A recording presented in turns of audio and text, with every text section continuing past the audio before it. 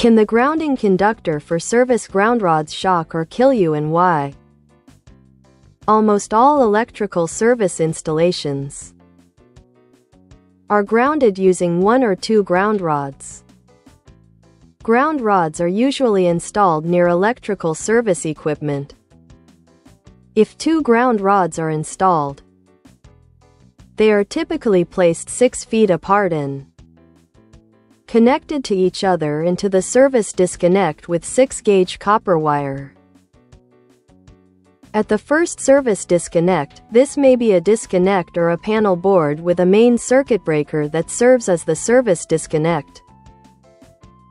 The grounding electrode conductor from the ground rods is connected to the neutral grounding bar,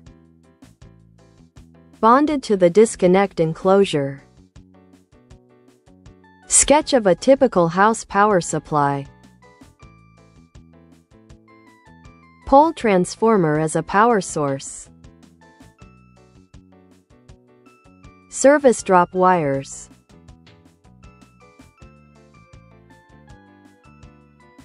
And service entrance cable or wires to the electrical meter.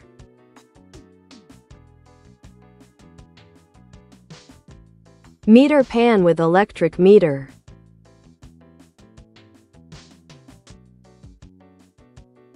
Service disconnect. And the subpanel. The service disconnect may be located inside the building as part of the panel board, in locations where the 2020 NEC, National Electrical Code, has not yet been implemented, as well as in pre-2020 NEC installations. Grounding and bonding in most homes. 2 ground rods and conductive water pipe, if available. Under normal conditions, current flows from the power source, for example pole transformer, through the electric meter, the service disconnect, or the main circuit breaker in the panel board, the branch circuit breaker, to any electrical load, a device that consumes energy and converts that energy into another form, for example light, heat, etc., and then returns through the neutral wire to the power source.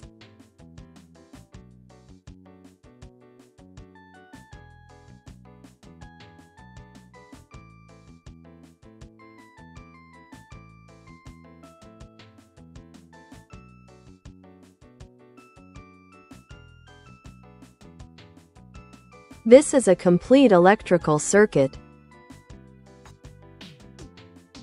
If any point in the electrical circuit on the supply side is open, current stops flowing beyond the point of opening and there is no any danger from ground rods. At this point the circuit is open, and current stops flowing beyond this point. When the return path of the current through the neutral wire, which offers very little resistance to the current, is broken, the current will take another easy path back to the power source to complete the path. Open neutral, return path for current, at this point. If the neutral conductor is open anywhere beyond the grounding and bonding point at the service disconnect, current stops flowing and no hazard from ground rods exists. Open neutral, return path for current, at this point, or anywhere else towards the transformer. In this situation, the current will not have the opportunity to return to the power source and will use another available path to return to the power source, completing the circuit. Since the neutral and ground wires are connected, bonded, at the service disconnect, when the neutral wire is opened anywhere between the service disconnect and the transformer, and the soil has low resistance, current will flow through the grounding electrodes to return to the power source and complete the circuit. To better illustrate the problem, let us assume that there is no conductive water pipe in the building. So only 2 ground rods will provide supplemental grounding, in addition to the main grounding, which is grounding through the service neutral wire. With very low soil resistance between the service ground rods and the transformer ground rod, almost all the current will flow back to the transformer through the grounding electrode conductor and ground rods. With high soil resistance between the service ground rods and the ground rod of the transformer, the current does not return completely to the power source, transformer, through the grounding electrode conductor and ground rods, and therefore does not fully perform its work. For example, the light bulb is dim or flickers, the electric motor cannot work or works incorrectly, etc. If you stand on the ground nearby and do not touch objects with a different electrical potential, you are at the same electrical potential as the ground and the service equipment, so you are not at risk of electric shock. If you cut the grounding conductor to the ground rods with insulated pliers in such a situation, the current will stop flowing because the only return path will be open. You may see sparks during cutting. If you cut the grounding conductor from the ground rods with uninsulated pliers, you will expose yourself to electric shock because the current path will be closed through your body. If at this moment you touch a cut conductor, bare ends coming from the service disconnect, and you are not completely isolated from the ground, you will receive an electric shock. Even worse, if you grab both ends of the cut conductor, bare ends, at the same time. At that moment the electrical circuit will complete and all the current will flow through your body, which can be fatal. Another scenario to consider: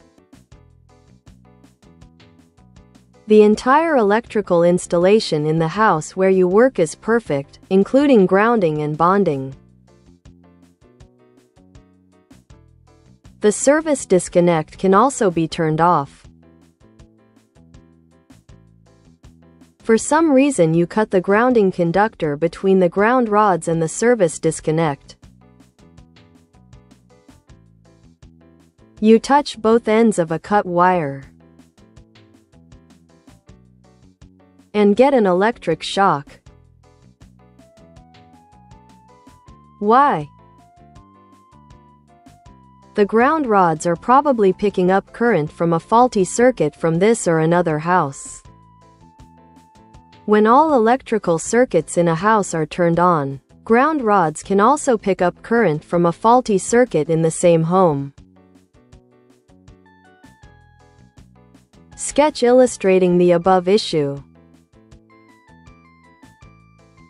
A post light or other electrical device is installed nearby. Using an underground cable or raceway. Sketch of current flow in a normal situation.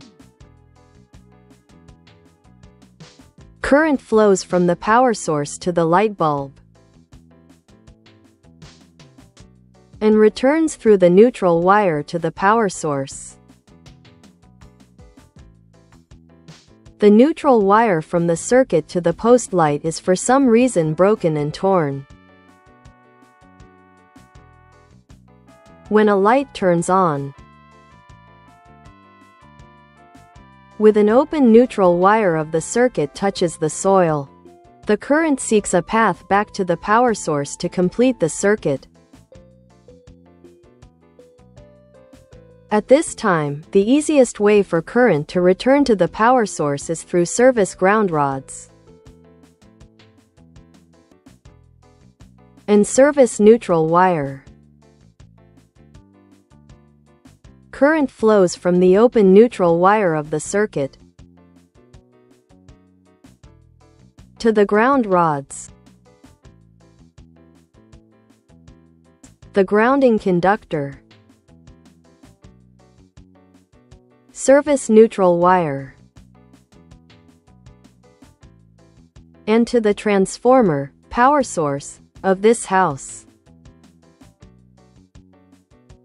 or neutral wire on the pole to the transformer, power source, for the other house. The neutral wires on the pole are bonded and grounded, which ensures equalization of potentials in the neutral wire, and the earth is a common electrode. If the grounding conductor from the ground rods is cut, and you touch the end of the conductor from the ground rods, and touch the other end of the cut wire, or something bonded to neutral wire with less resistance, such as a service disconnect enclosure, you will close the path of the current through your body, exposing yourself to an electric shock, which could be fatal.